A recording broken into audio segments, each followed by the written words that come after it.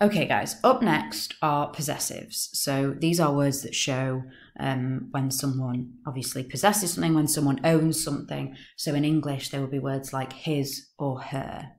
Now in Latin there are two different types. There's non-reflexives and there's reflexives. And these are similar to the non-reflexive and reflexive pronouns that we met previously, in that non-reflexives refer to something that doesn't belong to the doer of the verb, whereas a reflexive refers to something that does belong to the doer of a verb. So for example, if a boy wanted to talk about something that he possesses, he would use a reflexive possessive pronoun. If a boy wanted to talk about something that a girl or his friend or anyone else possessed, he would use a non-reflexive possessive pronoun because he's talking about the property of someone else. Now we've already met non-reflexive possessives. They are these words here. If you look at your table, is, eia, id, these are the words that appear in the genitive row. Because if you think about it, if you want to say, I look at the house of him, or in maybe nicer English, I look at his house, you would use of him, eius. Okay? If you wanted to say, we saw the dogs of them, so in nicer English, we saw their dogs, you would use eorum or earum, depending on whether they are a group of boys or whether they're a group of girls. I'll show you the difference in a couple of sentences here. So the reflexive, rather than the non-reflexive, is the word suus. Okay, so if you are talking about, the boys see their mother, the girls see their dogs, the man looks at his house, this is the word you want to use, suus, because it's referring to the person who's doing the action in the sentence and it belongs to them. So here are the sentences below. Feminam matrem eius vidit. Now in this one we've got eius. So this does not refer to femina. Okay, it cannot refer to the doer of the verb because it's a non-reflexive. So this one we would translate as the woman saw, and then matrem eius, the mother of, we don't know who this is, we aren't given the context, so it could be the mother of him, the mother of her. What it's definitely not is the mother of her as in this woman, because it's not reflexive. So let's just assume that it's talking about a man. So the woman saw his mother. Okay. The difference is, in this second one, you've got a form of suus. You can see it's changed its ending there. We'll talk about that in a second. So this one, the woman saw, and this time suam definitely does refer to femina, so the woman saw her mother. Okay, so there's your key difference. Non-reflexive is the first one, reflexive is the second one. I want you to look at this set of notes here and copy them into your books, please, boys. Okay, beneath that I want you to write these straightforward instructions. So eius, eorum, earum does not refer to the doer of the verb, and suus, sua, suum does refer to the doer of the verb. So there's your difference between non-reflexive and reflexive.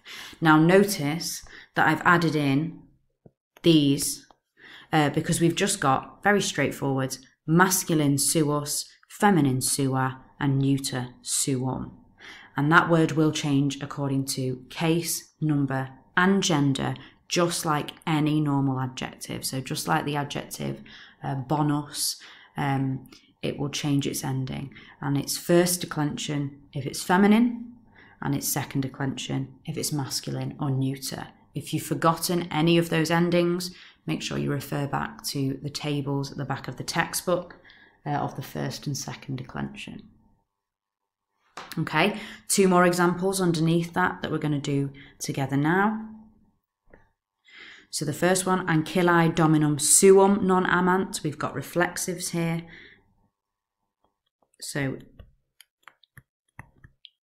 the slave girls, non amant, don't love. Suum dominum must be their master. And it must be their master because it's reflexive. The second one, however, we have the boys, spectant, watch. Now it can't be their guards because this is not reflexive. So it's custodes eius, the guards of him or of her. We don't know because that word is the same whether it's masculine or feminine. So let's assume it's a man. The boys watch the guards of him. So literally, in nicer English, his guards. Okay, make sure you pause this and copied all that out before we do the exercise. Okay guys, one last thing before we do the exercise is just to note this idiom, so make sure you note this down. If you're not sure what the word idiom means, it basically is something that happens in a language that doesn't happen in another language. So that means it's weird and strange and we won't really understand it, but we just must make a note of it so that we can translate it as best we can. So the word suus, now as we know this means his, her or their, depending on who's doing the verb. It's quite often put in a sentence on its own without a noun. So it's his blank and we don't know what that thing is. Quite often in a military context we are going to insert the word men because that is how it makes most sense. So instead of saying, for example, like the leader led his, we would say the leader led his men, and sometimes Latin would leave out that word, but we have to pop it in so that it makes sense. We'll add an example at the bottom here. So, dux suos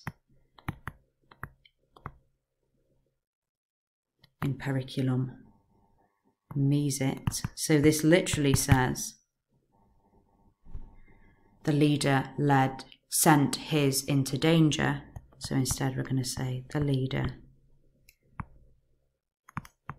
sent his men into danger. Okay, so we're going to add that word there so it sounds right. Okay, so I would like you now to write up and complete exercise 536 on page 167. Pause this video, give yourself time to translate. Spend time thinking not just about the words suus and eius, but also about the tenses, about the cases, etc. And once you've completed it, hit play and I will reveal the answers.